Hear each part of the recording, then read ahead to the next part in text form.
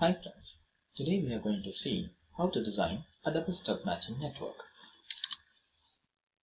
Before understanding what do you mean by double stub matching network, let us understand why we need double stub matching network. So, double stub matching network is advantageous over single stub matching network in basically two ways. Here the diagram shows a single stub matching network in which the load is being matched with the source impedance by using two design parameters. One is the D, which is the distance from the load, and L, which is the length of the stub. If suppose the load is variable or if it changes, then the D and the L, that is both the distance and the length of the stub, changes. This is because both of them depends on the load impedance. Therefore, we have two design parameters which are changing with respect to the load. Now here comes the advantage of the double stub.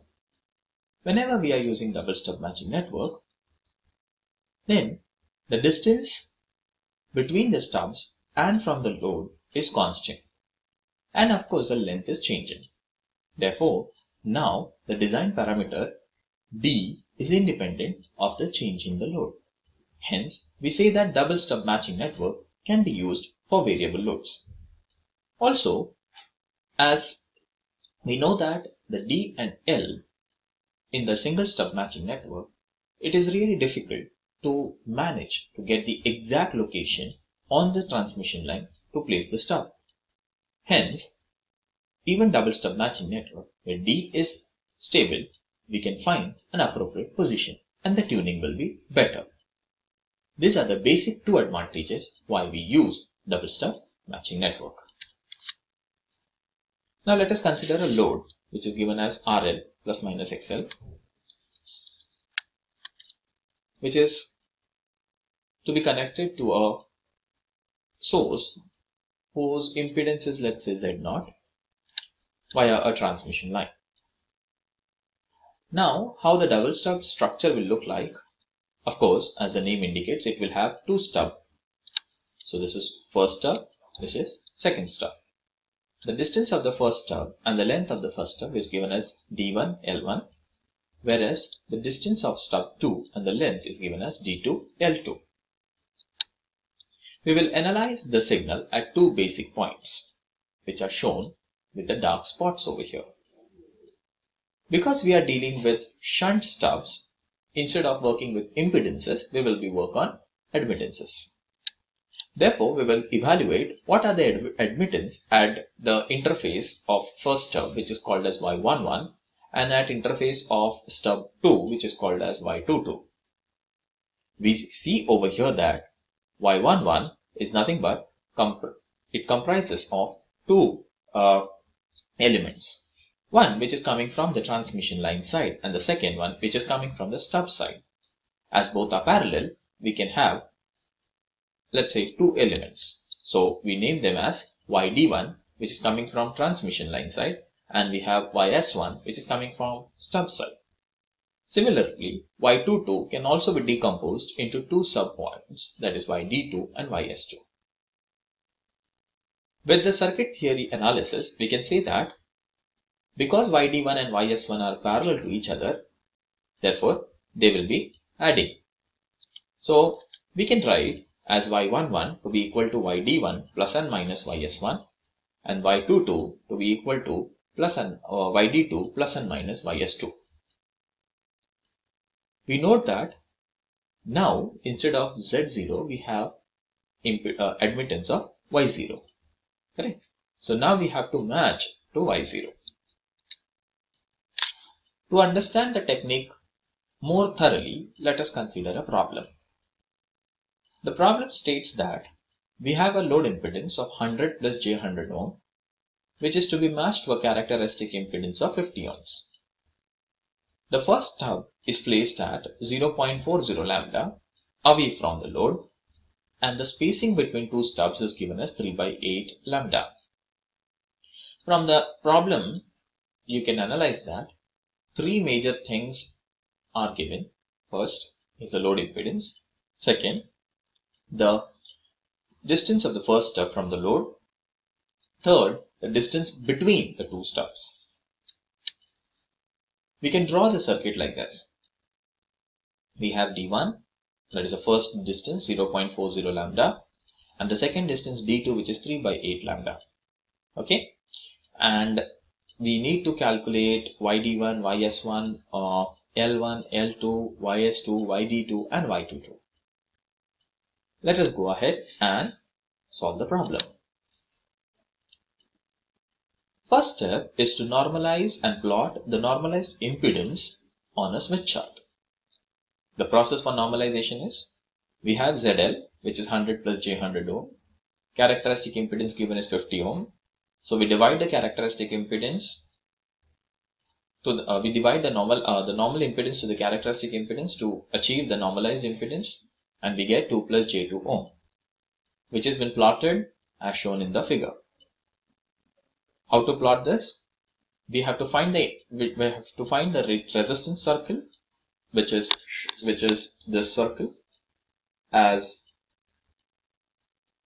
with a value of 2, and we also wanted to find the reactance circle of having a value of 2, and wherever they intersect or meet, that point is the ZL impedance as shown in the figure. Next step is to get the normalized admittance, because we will be working in shunt stubs. So instead of working in impedances, I am working in admittance. So let us find the admittance. How to find the admittance? Let us see using Smith chart. So first step is to plot a VSWR circle, which is shown here with the dotted lines. You can see here. How to plot this? Take this much of radius in your rounder. From center to point ZL, take the radius. Draw a circle. Then you stretch a line which passes from the center of the Smith chart, ZL, and which cuts the circle on the other side. Wherever it cuts the circle on the opposite side, we call it as diametrically opposite side. That is the point of YL. Read the value of YL. See what value of circle, real value circle and the reactant value circle passes through this point. That is the value of YL. From the Smith chart, the value comes as 0.25 minus J0.25. This you can verify by easily calculating YL on your calculators. You know that ZL is 2 plus J2 ohm. Take the inverse of this and you will find 0.25 minus 0.25. That is the value of YL. Stretch the line outwards and mark the value of wavelength towards the generator scale, which is the last scale. The value comes as 0.458 lambda. Now, a very important concept in double stub matching network is the concept of spacing circle. Let us first understand what do you mean by spacing circle and why we need spacing circle. For that, we will go back to our circuit diagram and do some analysis. Here we can see that we have plotted ZL, which we have converted to YL. We know that from YL, if I move 0.40 on a transmission line, I'm going to reach Y11. After 0.40 lambda, I will walk 3 by 8 lambda. When I move 3 by 8 lambda, I will reach a point where my Y22 lies. And Y22 should be such that after which I have achieved the center of the Smith chart, or I have reached the center of the Smith chart, which means I have already been in a matched condition. That means Y22 should be on a unit circle, isn't it? Because once I have done with Y22, okay, I have already been matched. That is, I am at the center of the Smith chart after stub 2. That means the real part of Y22 should be 1. This demands that YD2 real part should also be equal to 1. For YD2 real part to be 1, Y11 real part should also be equal to 1. That means Y11 should be on a unit circle. But how y11 can be on a unit circle? If yd2 is on the unit circle, then the distance between y11 and yd2 should be 3 by 8 lambda. That means there should be another unit circle which is at 3 by 8 lambda distance away from y22 point, or the original unit circle point. So we will introduce one more unit circle which we called as a spacing circle, which is 3 by 8 lambda away from our normal unit circle on the Smith chart. How to draw the spacing circle? So the real part of y22 must be 1, so yd2 must be 1. Instead of I'm saying yd2 to be 1, I would suggest that to be the real part of yd2 must be 1. That is, it must lie on the unit conductance circle. Now how to draw the spacing circle, let us see. So the first step in the spacing circle is to calculate 3 by 8 on the Smith chart. Now here we will use wavelength towards the load, because what I'm doing is I'm coming from the matched point towards y11. What is the match point? The match point is the point at which my source is being mentioned, or my source is kept. Okay, so y0 is a point where the source has been placed. So I'm coming from source and moving towards the load. Hence, to calculate this 3 lambda by 8 or 3 by 8 lambda on the Smith chart, we will use wavelength towards the generator. Sorry, wavelength towards the load, not the generator. Now, how to find this wavelength towards the generator is very simple. We know that here one complete revolution of one complete rotation on a Smith chart gives you 0.5